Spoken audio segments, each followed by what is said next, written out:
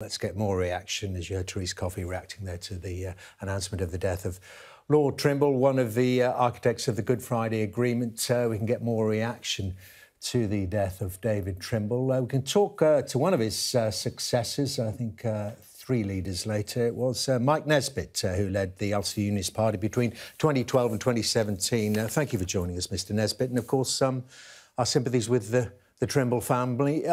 Just give us your reaction, please.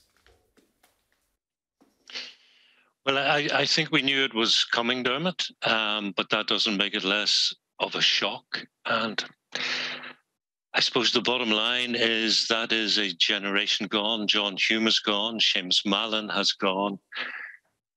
And now David Trimble is gone. And these are the people who brought us the Belfast Good Friday Agreement, who brought us peace, who understood that there was something beyond party political interest called the greater good, about putting people first before party political interests, who energized a generation. That great iconic photograph with Bono at the Waterfront Hall in Belfast, that concert for peace back in 1998.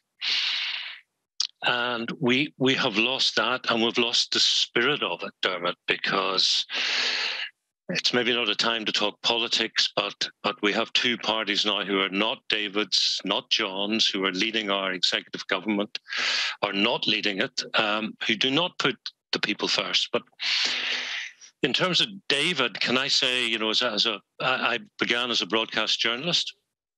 I've interchanged with David since the 1980s. He always impressed me as a man who wanted to put the people first. An intelligent man, a sensitive man. And I'll just, if I may, because he, as you know, with John Hume, they won the Nobel Peace Prize in '98. I think 2 of the reasons that just going to stick with me, a month before the Belfast Good Friday Agreement, at the height of these really, really difficult negotiations, 2 young men in a little village called Points Pass were murdered by loyalist terrorists, great friends across the divide, Philip Allen and Damien Traynor.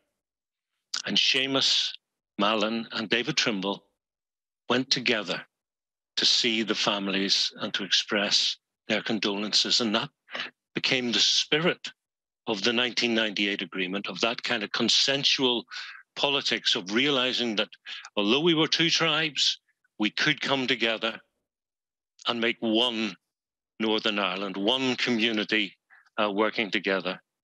And then later, after the Good Friday Agreement was signed, the worst atrocity of the Troubles, you remember, was the Omagh bomb in 1998, late 98. And 3 young boys, 3 young Catholics from Buncrana in Donegal in the Irish Republic were killed, murdered.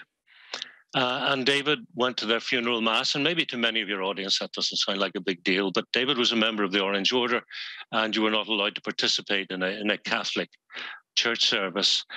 And David saw that there was something beyond his cherished membership of the Orange Order about serving the people. And he went to the funeral mass for those 3 children. And I remember as a journalist going to the First Minister's office a couple of days later to interview him for Ulster Television, where I worked.